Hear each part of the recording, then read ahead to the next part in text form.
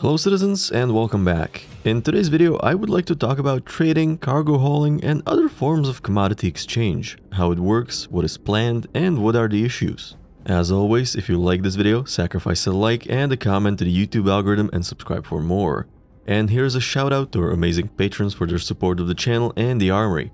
Thanks to their contribution I was able to make a big upgrade to my recording setup, so let me know if you hear any difference. Star Citizen is supposed to have a fully dynamic economy sometime in the future. And as I explained in my economy deep dive series, players won't be the major force influencing the prices of goods since there will be more NPCs working to create a balance or a certain state as set by CIG. The price of services will work a bit differently, but that's a topic for another video. However, whether carried by players or NPCs, cargo will be the main driving force of price changes and economy state. So then we can take a look at the two main professions centered around cargo: trading and hauling. Some of you will say that I am forgetting about smuggling, scavenging and deliveries, and to an extent you are correct. Smuggling is just an illegal sub-profession of trading or hauling, and deliveries are just a small-scale version of hauling. And scavenging sits somewhere between trading and resource-generating professions, by which I of course mean mining or salvage or any other profession that generates a commodity as opposed to professions that manipulate commodities. And then we also have service-centered professions like bounty hunting, mercenary work, repair and refueling. Together these three groups create a cycle of supply and demand. For example, to be able to supply fuel as a service, you need to buy this fuel. So someone has to deliver it to the point of sale and someone has to manufacture it from the resources that were extracted, and this resource extraction might in turn require refueling services. So now that we have the boring economy talk out of the way, we can move on to talking about the current state of things. If you would like to hear more of me talking about the economy of Star Citizen, I have a series of videos on quantum and the dynamic economy. Let's start with the current state of hauling. Technically, it doesn't exist yet. While we do have delivery missions, which I consider to be a hauling contract, I think the actual hauling profession should involve cargo. However, the future of hauling is looking very bright. One of the upcoming features of the ongoing cargo refactor is the ability to attach virtually anything to a cargo grid.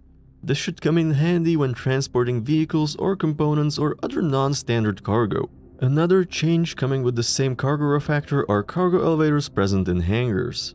These essentially allow you to transfer items, cargo, or vehicles from your inventory into the physical universe. I believe that cargo elevators are one of the prerequisites to enable hauling missions. And I think that hauling missions for various factions and then eventually player contracts will be the final iteration of hauling. And of course, this doesn't mean just legal hauling contracts. I can definitely imagine some smuggling missions appearing as well. Which brings us to trading, where hauling is just taking cargo from one location to another. A trader has to do research and scouting of trade locations and prices and keep track of supply and demand, and then trade the appropriate amount of correct goods between two or multiple locations to make profit. Now, in the real world, these actions mostly happen without seeing the actual goods or even being in the same country. And from that point of view, trading is currently very basic in Star Citizen.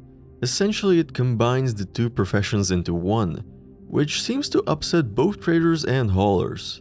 And this is on top of other issues such as locations not having enough goods or having too much goods or very low profit margins. That last one is, I think, the most concerning, mainly because this issue tends to force small traders out of the profession, which is a problem because CIG would like virtually all professions to be accessible to every player with any suitable ship. And by forcing out small traders, I mean that a player with a small cargo ship is unlikely to match the potential profit from doing other things by trading. Also, this increases the barrier of entry into trading and also decreases the variety of trading that's being done, which I think generally decreases engagement, which is always bad. Now, this problem will eventually be solved, and it will be solved in multiple ways. Eventually, some commodities and locations will be restricted.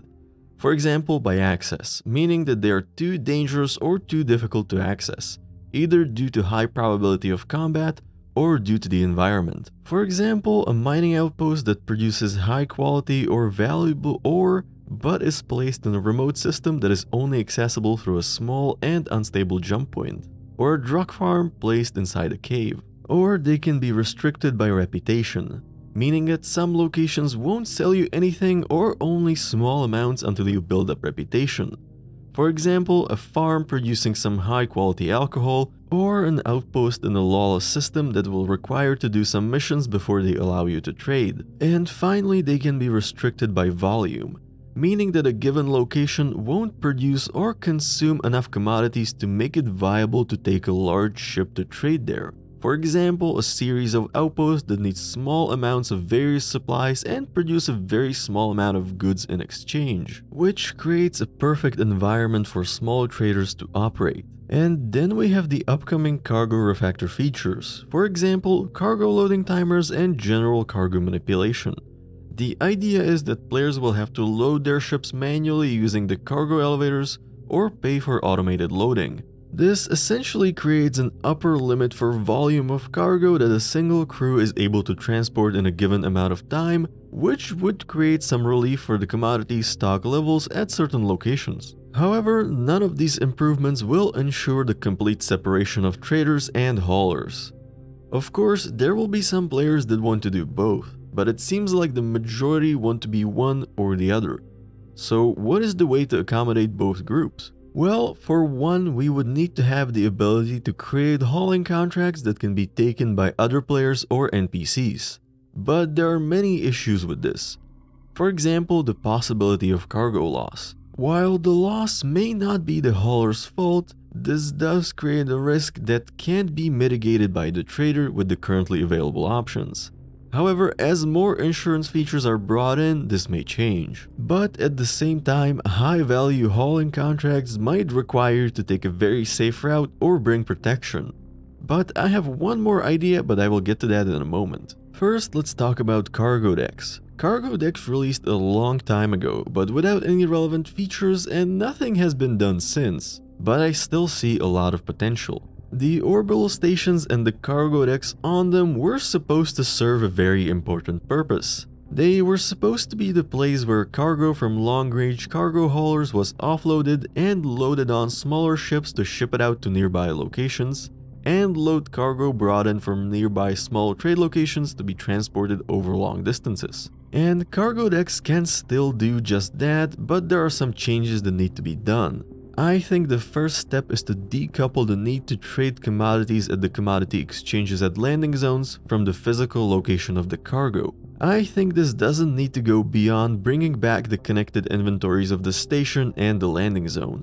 This would allow you to dock your cargo ship, offload the cargo to the cargo deck, and then take a smaller ship or an automated shuttle to the landing zone to sell or buy. This would decrease the risk and save players some time. But decoupling the need for a cargo ship from the action of trading would actually open up even more contract opportunities for haulers. For example, you could be a trader flying between locations buying goods and then sending out hauling contracts to bring the goods to the point of sale.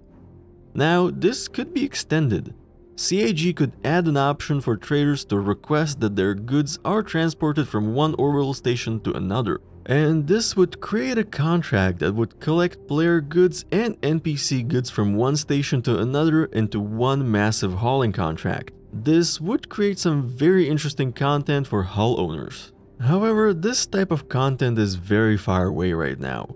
In the short term, I think we will mostly see updates to hauling as a profession before we see trading and economy being fleshed out further.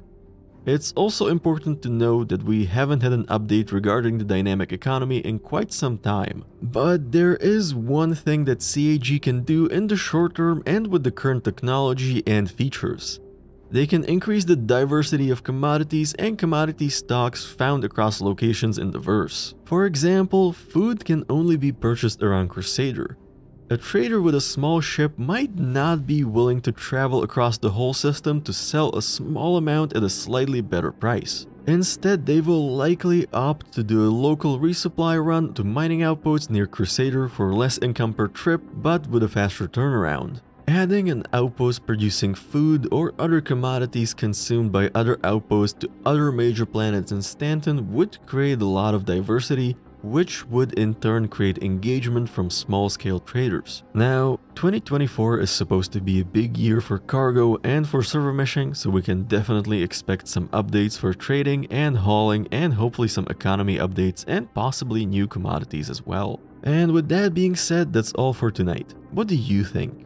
Is it necessary to split trading and hauling professions? Should CIG bring back the connected inventories between landing zones and stations? Let me know in the comments. Thank you for watching, fly safe, and I will see you in the verse.